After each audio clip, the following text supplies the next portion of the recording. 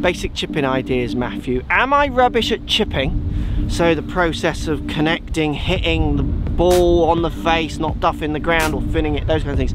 Or am I rubbish at imagination? So if I do connect it, do I hit my spot ever? Yeah. And if I do, is my spot the right spot to hit? So that imagination, so I play it how I want, does it actually go anywhere near the hole? Or am I just rubbish at it all? If you could, like breaking it down into these sections will really help people down this lens, I think, if they think about it this way, work on the right things to improve their short game. Yep. Should we do a little test? Let's. So I'm in the rough and I'm going to give myself like a medium roughy lie each time. Okay. Got my 52-degree wedge. Yeah. And I'm seeing my landing spot. This, it's breaking to the left as around kind of this area. Okay. Is where I'm seeing it. Do you give yourself like a margin for error or not really? I'll be honest with you, I'm rubbish at landing spots. I'm just rubbish at visualising them, and it's the same with putt. So I'm a bit more, and it works with my putt, and it used to work with my chipping. People, I would play in foursomes and stuff, and people say, where do you want me to hit this? And I used to say, just up the right. Yeah. Like I don't, if I have too much of a spot to concentrate, I concentrate so much on that spot. Yeah. That I don't concentrate down here. Yeah. So I'm a generalised area. Yeah. So I kind of think, like if I hit that brown patch there, I'm going to be not bad. Yeah. With this loft. Okay. Because with me personally. Yeah. So I would always go as close to the front of the green as possible. Yes, you want to do less work and get it rolling. Yeah, but I would always give myself like 2 meters from the front of the green. Okay. And then if I miss my landing spot by a meter, still going to be good. Yeah, I see what you mean. Like I'm never like pinpoint on a coin on a 10p type thing. Yeah, that's I'm what I giving like, myself a 2 meter margin on everything. Like that. So is my landing spot right, or am I even not able to hit it, or can I even strike it? So I've thrown that too far. Oh god. And it's gone too far. Yeah. So that wasn't strike. Struck it well. Struck it good. It was the inability to hit my landing spot, wasn't it? Yeah, yeah.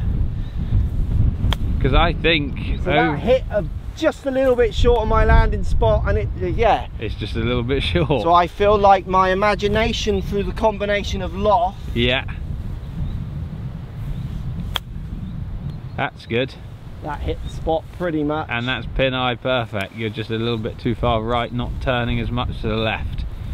Because I think over the last month or so, like your strike has got so much better. Yeah, it's and getting there, isn't it? That's 4 good strikes, and look at the difference in distance control. Yeah. So you just now applying the right speed every time is where you're going to be really benefiting and seeing shots go a lot closer. So for me now then, I would be thinking kind of simple drill like this idea. So I've set 4 balls out in a square, like this is my zone. Yep.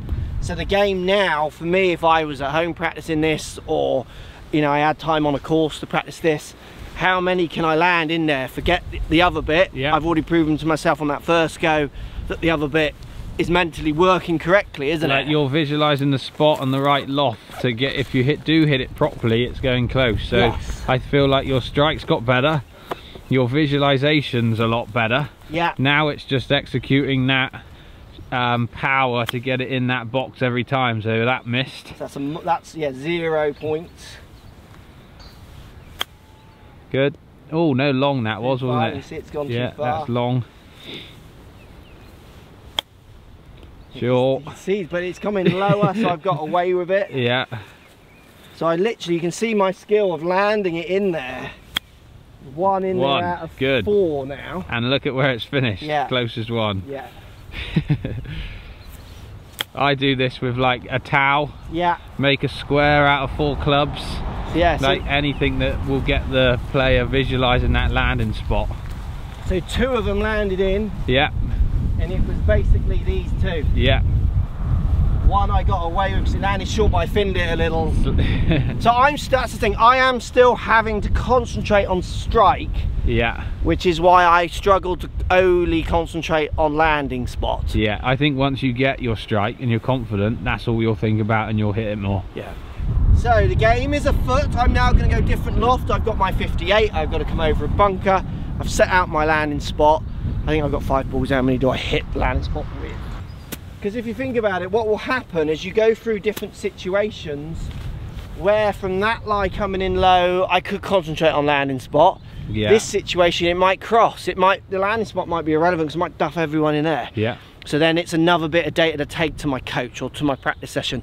Look, that situation, I need to practice my landing spot. I've got it sorted. Yeah. But this situation, I need to change my technique. Yeah. To then be able to practice my landing spot. Yeah. Does that make sense? Yeah, absolutely. It's so relative to your skill, isn't it? Yeah.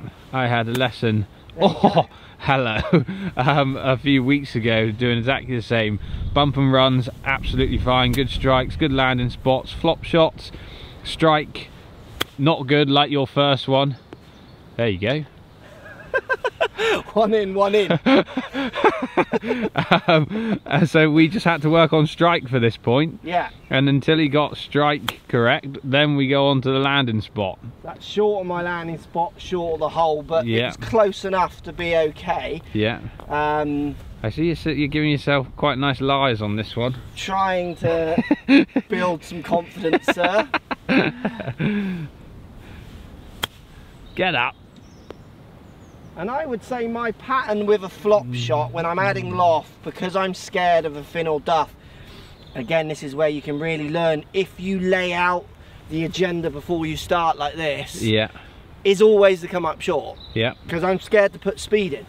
Soon as you know your strike's going, you watch me or Rory, we're so tentative because we're literally like, don't duff, don't fin. Yeah. And I remember doing these as a kid, and it was about, whoosh, you know, you were getting cocky. Like, can you flop it over your mate's head and stop it? Yeah.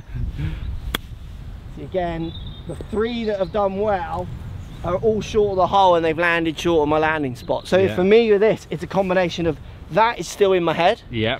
So I need to still be thinking about my technique. Now, just a little idea with technique. So I've been practicing in the last few days about trying to really concentrate on moving low point forwards, which is about me trying to make sure I feel like if this ball's lined up with my zipper here, that I'm really trying to turn it forwards, because I tend to have a little bit of a dump, a drop. Yeah.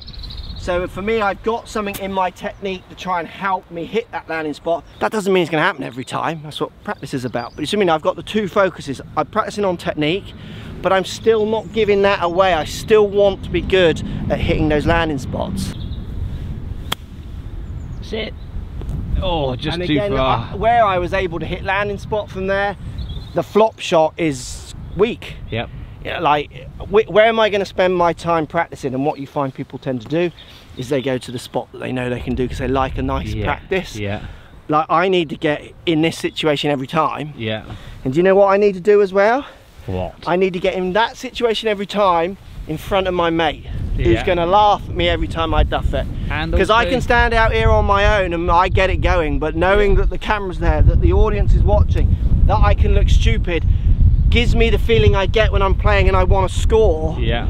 And that's when the riddles really come out. So I do this in my garden at home. Yeah. It gets boring. Yeah. So it's like, how do I add that tension? Well, I turn the camera on, or I get my kids to come and do a game with me, those kind of. And I also think the change in lie is important. Like, you've just popped those on lovely lies. Yes. I don't know if you've made that point. I can't remember. They weren't that lovely a lies. They were all right. Like, we did a video a minute ago where you were in the rough and on the fairway and just dropped 5 balls. Yeah. Like, just drop the 5 balls and try and flop them from wherever they land, because that's what's going to happen. Well, I'm going to do that now, but before I do that, I'm just going to pull this ball out of this hole. Oh, stop it.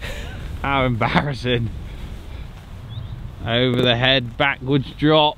Oh dear. This is not fun. Oh, that's horrendous. Like, you're... That's a bunker one, isn't it? Yeah, you're changing technique and everything now, I would think. Yeah, there you go. That's good. Like, that's decent from that lie. And that's a bunker as well, in my opinion. That is, yeah. It sat down a little. Ball. Oh. I got the ball.